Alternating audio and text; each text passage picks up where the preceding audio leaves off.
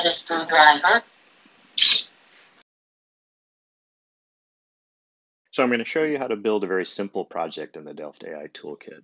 First, we start by adding a start node. And then let's just create a simple action node. And the action node can contain multiple sub-actions. So the default is move here, but we'll first turn the LEDs on. And then let's add another one where we're going to move forward for half a second, and we'll move at a speed of 1. And then we'll move backward again for half a second. We'll connect those two nodes together, and you can see when we play this that on the screen it moves forward and back and changes color. Let's add one more so we can see the ending. Let's add LEDs at the end with, say, a red at the end. So I can just play that again, and it finishes. And notice too that, so that's happening on screen, but that's running the physical robot. So if I run it again and switch to our camera, you can see that the robot itself is moving like that. So we can connect together as many nodes as we want. We could, for example, create a splitter node that then does maybe 4 different things randomly after this set of actions. And so you can just string together all these different nodes and very quickly build up and create something. Let's delete that. But then create another action node, and here we have many other actions. We can select a sound, and then after that, we can actually make the robot speak. Okay, so we'll run this again interactively. Hello world. Okay, so that's a quick demo of how to use the Delft AI Toolkit.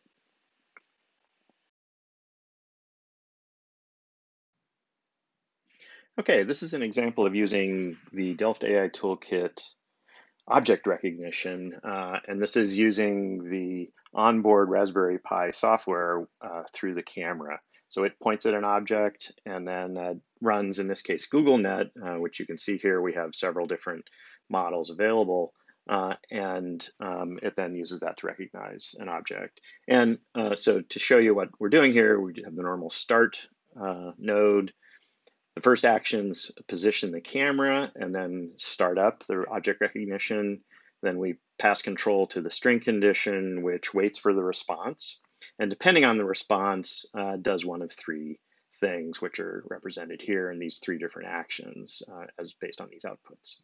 And then we reset the camera and get ready to do it again. So let's go ahead and run that. Points the camera.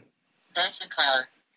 Goes through the action and then repositions, and then let's put a different object in the view. So we point at that. Is that a screwdriver?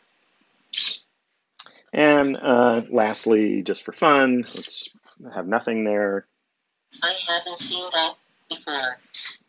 Okay, so that's a demonstration of object recognition using the Delft AI Toolkit. In this example, we're going to look at using speech to text in the Delft AI Toolkit. This uses the microphone that's on the Raspberry Pi, which can record your voice, send it to the Google speech to text API, that transcribes it, and then that comes back to the toolkit, which can then act on that. So let's take a look at the demo first, and then I'll explain how it works.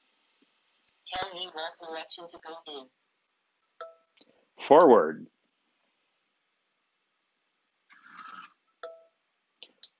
Left. Right.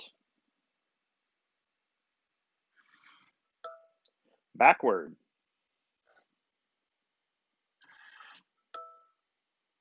Okay, so you can see how it works. It's listening to my commands and acting on them. And the way this works here is in this first action, we give the voice command to tell it what to do.